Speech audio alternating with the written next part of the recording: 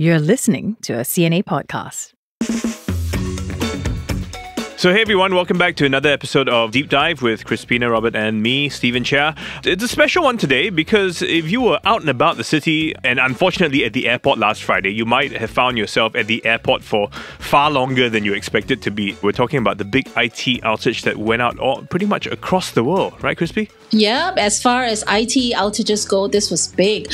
A contact who's been in technology reporting for more than 20 years said he was still wrapping his head around what was going on. All he could text me was, okay, this is big. How bad? Airlines, financial services, media companies, hospitals, cafes, supermarkets. I mean, pretty much a whole bunch of people had that dreaded blue screen of death. Of course, It messed up a whole lot of logistics all across the world. People couldn't pay for stuff, couldn't get about. In fact, I think they were manually writing out boarding passes as well. That's how bad it got. Okay, so if you're low tech like me, you want to stick around because we have a lot of questions. And like, how would a routine software update, you know, the kinds we got all the time, Steve, in our computers? Without quite thinking twice, we just click update, right? Exactly, right?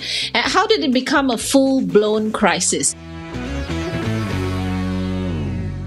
Joining us online are Gaurav Keerthi. He's Head of Advisory and Emerging Business at Ensign InfoSecurity. Hi, everyone. Thanks so much for having me. And Benjamin Ang, Head Center of Excellence for National Security and Head Digital Impact Research at the S. Rajaratnam School of International Studies. Hi, Crispina, and hi, Stephen. Thanks for having me on board. Okay, so welcome, gentlemen. I mean, a whole bunch of our listeners are probably old enough to remember the whole Y2K thing. We were really afraid crossing into the year 2000 because we didn't know how it would affect all our computers and our systems.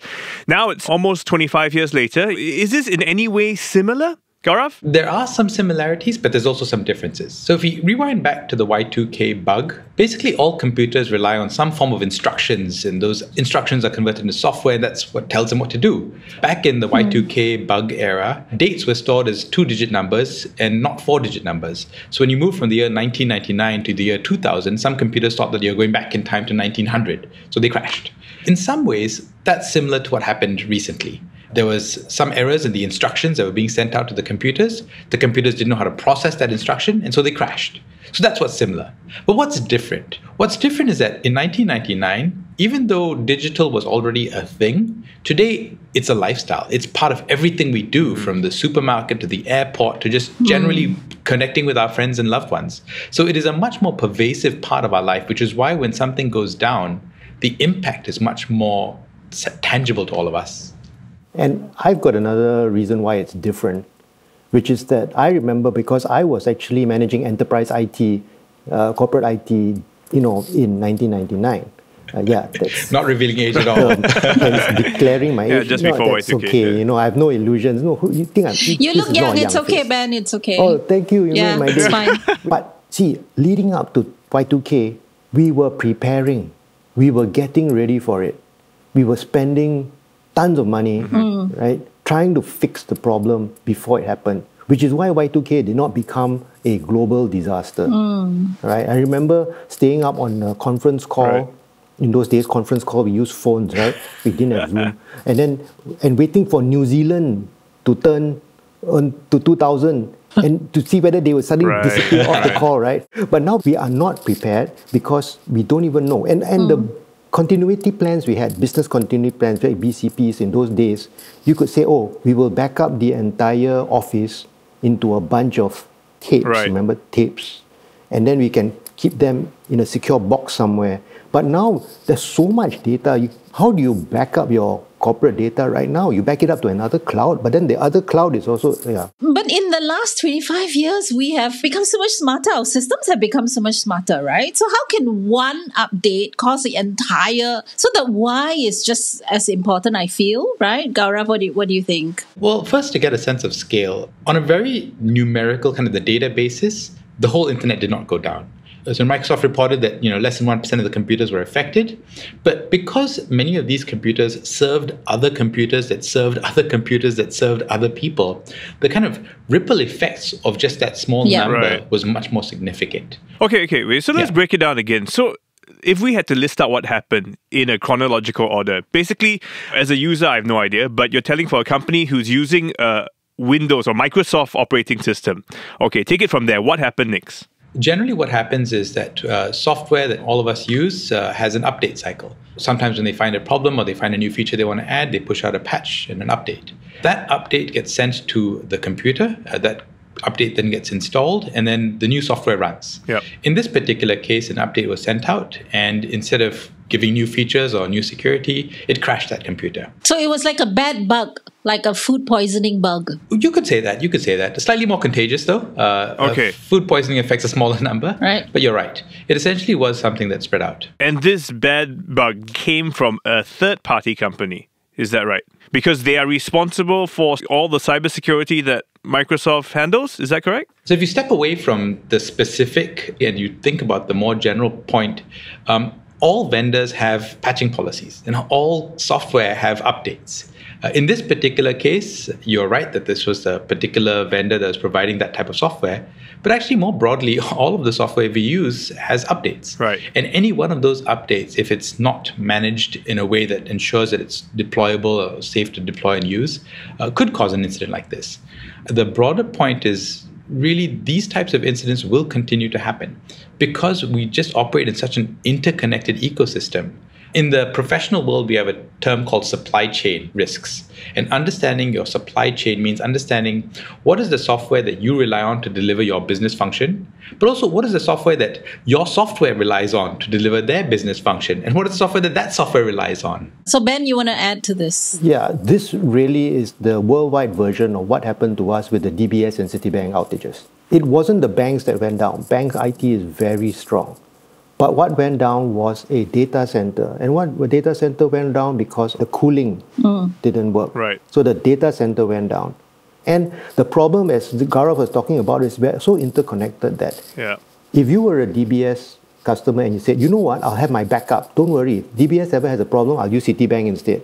Well, guess what? They all lead back to the same data center. Which brings us to that question of the reliance, So in a way, for half the world to stop because of one company, one would then ask, oh my gosh, are there too many eggs in the same basket, right? So should we not be diversified? Are not these companies like Microsoft having many vendors to support each different area so that something like that does not happen?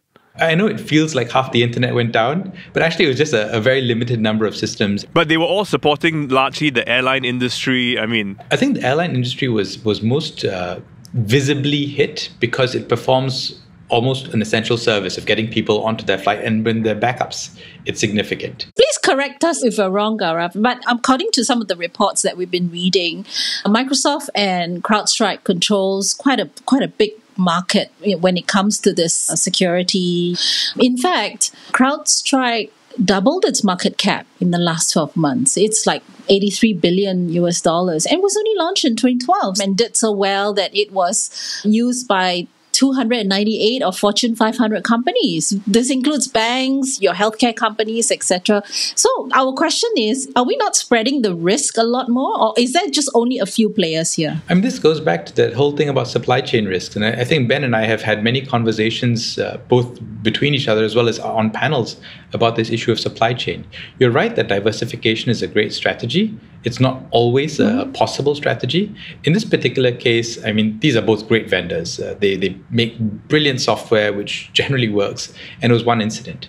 But it could happen to any other company as well. And I think trying to say that diversification will solve the problem, it may reduce the impact, and it's something that I want to talk about later on as well. When you think about resilience, understanding the operational impact is important, but it won't prevent it from happening. So why is diversification an issue, Ben? Is it not as easy as we think it is? Yeah, absolutely right, Crispina. And so what Gaurav was saying, right? You want to have diversification, but seriously, when I was running corporate IT, you can't have half of the company working with one operating system and the other half working the other. With one already, there's so many problems. It's hard enough with one. Can you imagine if your cybersecurity is being managed by two different systems? Okay. Then you have this problem that one will think that the other one is an intruder and try to cancel each other out. Or they will both be like, you think that both are working and there's one invader that goes in between them. Fair enough. That makes sense. But there is a way that diversification can help. And this is in the form of what we call business continuity plans. So rather than making your entire business process only work if all of the systems are perfectly functional. Have a degraded mode. Have a backup plan where you can still deliver the function. Maybe, yes, it's a handwritten boarding pass and it doesn't feel as fancy as the ones that they print out. But does the passenger still get to the flight? Yes. Does the luggage still get on board? Yes. So having those ideas and options of not diversifying necessarily the technical solutions, but diversifying your business process, I think is incredibly important. And this is really where thinking about resilience, thinking about preventive measures really helps a lot. I think, everyone will agree with you on that. But we also have to ask that from the technical point of view, did this also happen because there weren't enough checks in place? Yes, okay, we all work off one system, but therefore we have to ensure even more that that system is working well, or whatever goes into the system is done in a way that does not allow things like that to happen. Was something missing in this case, Ben? There are a lot of theories that quality assurance, the QA, wasn't tight enough for this particular one. But also in perspective, there are thousands of these going out every day, every week, every month. And so far, 99.9% of the time, it doesn't cause outages. So one out of all of this, it's bad. But is it acceptable? Is that what you're saying? I think we need to think about the other thing, that because Gaurav said at the start, it's going to happen again. Just by the sheer number and the sheer connectivity, we're going to have the need to have that resilience. And as much as people make fun of the handwritten boarding pass, that's actually very resilient, that they actually can do it. Think of all the power stations which were hacked in the Eastern Europe, and they were able to reset them by physically pressing something. Okay, I just wanted to follow up with you, Ben, on that point you were making about the written out boarding pass, right? So one of the big questions our listeners asked was, why isn't there some sort of proper backup for airlines, for example? Why is it that only when something like this happens, when the thing goes on a blink and then everybody's scrambling to figure out, how do we do this? How do we get people on the plane? There were people who missed their flights, right? So do you think this kind of high key businesses really need to double down on an alternative? It would be good to have things like resilience drills, like we have fire drills, emergency drills, so that we practice it. And that will help. And also realize that we are actually functioning in a world that is way faster than human beings are able to do. That's the wonder of having technology. Yes. How fast can you write out a boarding pass, right? I know we make fun of the manual boarding passes. I'm not a big fan of the manual workaround either. I think you're right, there could be digital systems in place to take over, but you also have to accept that these take time to kick in. This is what we call a failover process. If your primary system fails, what's your backup plan? And sometimes it takes maybe half an hour, or 2 hours to set up. If your car breaks down on the way to office, you can still get to office, but you will be late. Right. Maybe it's 10 minutes late, maybe it's half an hour late, whether you take a taxi or a bus, but you will get to office. Even in the airport case, it did take a little bit of time. It was 1 to 2 hours, but very quickly things got back. And there was a transition period where some people were unfortunate and missed their flight. But I think if you step back and look at the wider ecosystem, the lights stayed on, the phone still worked, hospitals were still functioning. So everything else in Singapore actually worked as planned, despite this affecting many other countries. And I do personally believe that it's largely because over the last few years, I think we had this debate in Parliament very recently, the Cybersecurity Act has put in place all of the requirements for essential services, as you put it, Crispina, to be prepared for something like this to happen. Yeah. And that's exactly what companies need to do. They need to be prepared that something like this will happen again and again. So in that sense, then, are we saying that we should expect tech to break down? Because right now, there's so much reliance. And for you guys, were you actually surprised when this happened? Or were you just thinking, oh yeah, we should have expected it? I wouldn't say I expected this exact incident to happen, but I expect these types of incidents to happen all the time. And in fact, one of the things that we tell companies to do is to have exercises, as Ben called it, resilience drills. Think of the unthinkable. Right. And just by coincidence, one of the companies that we worked with just a few months ago, we had this exact scenario. A software update comes in and crashes all of your computers. What are you going to do? the clock starts now. And if companies start thinking along those lines and rehearsing and planning for all of the contingencies that could or might happen, actually they're in a better place to go into that failover mode, to make sure that they either have a drawer full of manual boarding passes right next to where the agent is sitting, or they have a separate printer and a separate laptop ready to print out those boarding passes. So you start thinking along those lines about how do you manage a crisis like this? Because you can't predict which system's going to fail. Yeah. Maybe it'll be the check-in system, maybe it'll be the luggage system, maybe it'll be something else. But you can prepare how you respond to that crisis. I just want to pick up about these drills, basically. I find that, especially when traveling in airports now, I'm sure you guys have this experience too, where you can just, basically breeze in. There's no human involved in this equation. In fact, they've taken out so many immigration counters and replaced them with machines, right? So the old-fashioned way would be to get boots on the ground to move people out. And that's also not possible in a crunch situation like this, isn't it? So why can't we get boots on the ground? If we know that, they are in standby mode, these guys are on recall, you just activate them. It takes an hour for them to come down, and then you get the system going again, right? Ben, do you think that's realistic? Yeah, in Singapore's case, in the meantime, you go shopping. Because you have Jewel right next to it. Yes, you have Jewel. Okay, but you can't pay for stuff because you only have a credit card. Exactly. In my mind, it sounds like a good idea to have a completely, good system, backup system, but it just feels like it's hard to do. It involves money, it involves people, it is a completely different system. Maybe even not Windows, have a Mac system running separately. Oh, that's a whole different discussion now, right? Okay. The Linux people were actually saying that, hey, we're safe. But somebody pointed out that Linux systems had a similar problem a few months ago.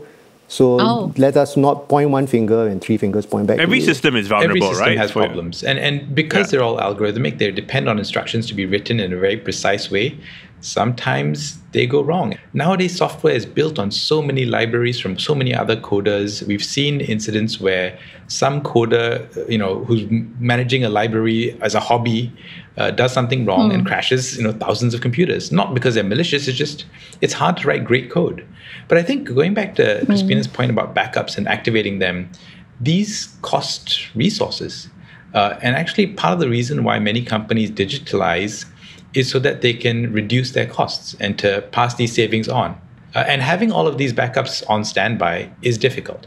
But I will say one thing, and I think it's an important point to make, that for the essential services, particularly in Singapore, by regulation, we've forced them to make sure that they have backup plans in place. And yes, it comes with higher costs. So sometimes it's useful to have some of these incidents to remind the general public that the costs of some things are going up because people have to make all of these contingency plans. You have to have all of these systems on standby just in case. You have to have 2 data centers. You have to have 2 sources of electricity, 2 this, 2 that. And it's important, but it does cost. The other option would be to try and build totally brand new systems which would then in themselves be vulnerable. So that also doesn't make sense because some people are saying, why, China's airports didn't have a problem. South Korea too. I read that South Korea and China had very limited to almost no outages. So that's interesting. Yeah, but it could have happened in China and then they would have been entirely crippled. So it really depends on, firstly, what software you're using, the configuration of how those softwares interact. So some people who had the specific vendors, they had no problems at all. My whole company had just a handful of cases and then they resolved. So it really depends on how it works out in your environment. Okay. And that's hard to predict. Are you guys saying that our systems are robust enough? I mean, are they pretty good already to the point that they're doing what they should be doing? And then we just have to accept that these things can and will happen from time to time. Ben? This is such a hard thing to say because what is robust enough? Everybody sets their own standards. But I do think also that individually, whether it's in our individual organizations or on an individual basis, we also need to have our own plans of what we do when something like this happens. If we are reliant on a larger organizational or even national plan to save us, then we are actually not building our own resilience. So for example, if you're concerned about the online digital banking systems having failures, then make sure we have cash. I mean, not a huge amount of cash under the mattress, but at least some cash to get by for the next day or two. Right. This kind of goes back to 2 key messages. The first is preparedness rather, being always of the mindset that something could fail and spending a lot of time when everything is working fine to wonder, what if this fails? What if that fails? How would my company handle it? How would my company message it? How would I handle the crowd? How would I handle the public? How would I handle the messaging? So all of these are things that companies should be doing all the time when everything is working fine. Because if you only start thinking about the worst case scenarios when you're in the middle of a worst case scenario, it is far too late. So preparation and being prepared is key to all of this. And this comes from, your governance and risk and compliance. It comes from your development and security ops policy. It comes from all of the things that go into being better, more secure, but also the resilience part. Once it happens, how often do you push that button? How often do you test whether your failovers work? How often do you test your backup mode? How often do you test your staff whether they know the backup mode? It's just like fire drills. Right. If you do a fire drill once a year and everybody coincidentally goes for lunch out on the one day they do the fire drill, when the fire drill happens, will they actually know how to get out of the building? Yeah. And so sometimes it's important to don't tell people you're going to do a fire drill today, just do it. And that's the best form of training. I just want to wrap with one more question in my mind. It's a legal thing and we don't want to speculate. But some of the questions that have come up is in terms of who has to hold the bag, essentially, like who has oversight, who has to take some responsibility. In this case, it's, as you've explained, it's complex. Do you guys think that this is also something people need to look at? Like when something like this happens, where does the buck stop? I think it's an excellent question. I don't have the answer for you, but I will say two things. One is that in Singapore, actually, we're very fortunate to have a Cybersecurity Act, which has such strict powers to govern those who are delivering essential services, to hold them up to a very high standard. So that's the first thing. The second thing, and the more complex question you're asking about, is liability. And the question of liability is a very big question that I think bigger countries need to address first. Liability in the US is very unclear. If self-driving cars go wrong, is it the software developer's fault? Is it the car manufacturer's fault? Is it the driver's fault for not actually paying attention while sitting in a self-driving car? So all of these questions about technology and the liability are still open questions in much bigger jurisdictions. And I do think that they need to have this difficult conversation.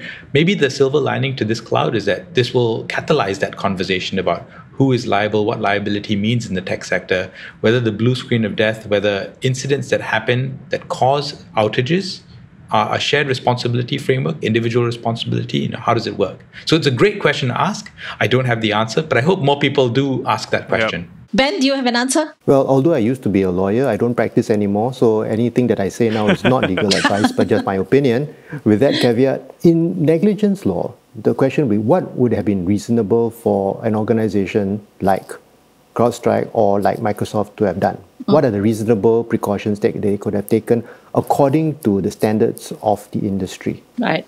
So that would be a very general kind of concept. What would be reasonable by the standards? But on a contractual basis, then what does each company's contract with Microsoft say? What does Microsoft contract with CrowdStrike say? And what are the various responsibilities on who gets to do what? So that's not an answer, but it just says it depends. It depends, yeah. It does depend. And I think beyond the specific vendors and companies that were involved in this particular incident, I think, Crispina, your question is a much broader, almost philosophical one. Almost every industry in the world is tightly regulated except tech. So I think there's a real conversation around that will happen as a result of this. If your toaster explodes, there are laws around that. If your car crashes, there are laws around that. So every sector has its form of regulatory compliance. And I go back to, again, Singapore, where we're very lucky that we do have very tight laws around this to keep us safe. And again, even though it felt like the internet went down, for most of us on Friday, it was just you could go home a little bit earlier. And everything else worked fine. Almost everything else was pretty much seamless. Yeah, for some it was a bonus. They could go for happy hour. It's Friday. Yeah, because beer is on tap. It's manually pulled, Yeah, we should never digitize that. I think that's an essential service. As you've all rightly pointed out, so much of our lives are lived online, It's when things like that happen, then you suddenly realize, like, whoa, if this, were to go down, if suddenly my telco were to shut down for whatever reason, would my life stop, and how could I carry on living, So thinking of alternatives and sort of managing our expectations. But it has been good in that sense that this has been a bit of a wake-up call. Unfortunate for those who had to suffer the consequences, but hopefully we continue to evolve and I guess get better with time, right? Yeah. Yeah, I think it's having the mindset to say, I need to think of the what if. Of what ifs. Yeah, exactly. Thank you, gentlemen, for coming by and explaining to us. Ironically, we're doing this online as well, not face to face. And we've seen how reliable that is. Exactly, right? All right, guys, thanks so much. Thanks for coming in. And of course, a big shout out to our team who pulled this all together at the last minute. Junaini Johari, Tiffany Ang, Saya Win, Joanne Chan, and To Yen Yun. Video editing by Hanida Amin and sound mixing by Ken Delbridge. This is it for Deep Dive. We'll see you guys real soon. Bye guys.